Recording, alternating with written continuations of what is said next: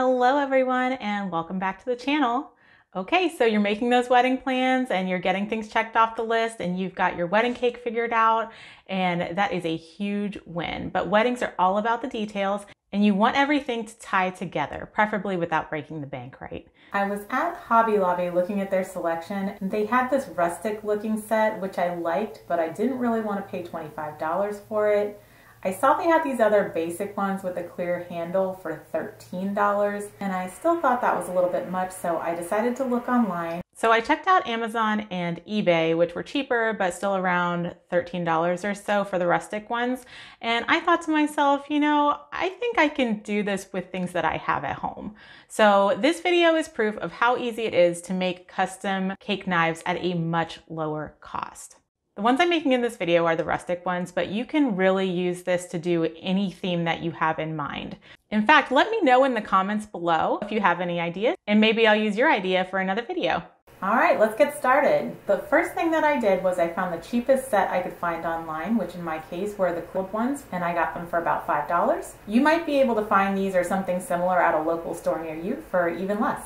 The rest of the things I used for this project were things I already had laying around the house, like hot glue, jute twine I had left over from when I made my cousin's under the sea diaper cake, a torch, or you can use a lighter, some fishing line and a pair of scissors, and a couple of everyday earrings.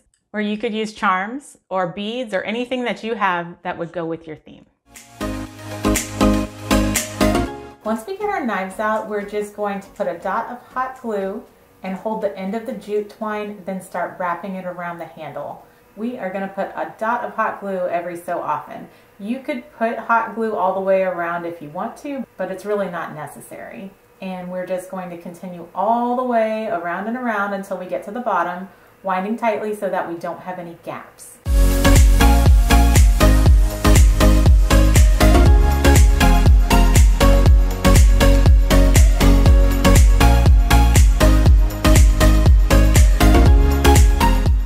Cut the piece when you get to the bottom and then put a little dab of hot glue to hold it down and smooth it over with your finger. But be careful because it's hot. You can see here we have these little flyaway threads, and the ones in the store had them too, but I'm going to show you a little trick to get rid of them. Take your torch or lighter and move it quickly back and forth all the way around the handle. It'll burn up the little strings and make it look like a much cleaner design. And it's also going to tighten up the jute wrapped around the handle. The important thing is to keep it moving so that you don't burn more than you want. See there? Now we have a nice professional looking handle. Now it's time for some embellishment. I had several options. I looked at them all and decided I liked the mismatched look. I removed the part that goes through the ear and tied a piece of fishing line to the beading and tied it around my handle.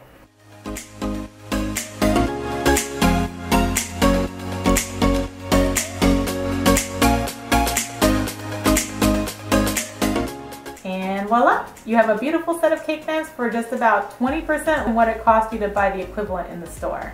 I really hope you guys try making your own because this was a pretty quick and easy project and it was pretty fun to do. I hope you enjoyed the video. Don't forget to like, subscribe, and share. Thank you so much for watching, and until next time, bye!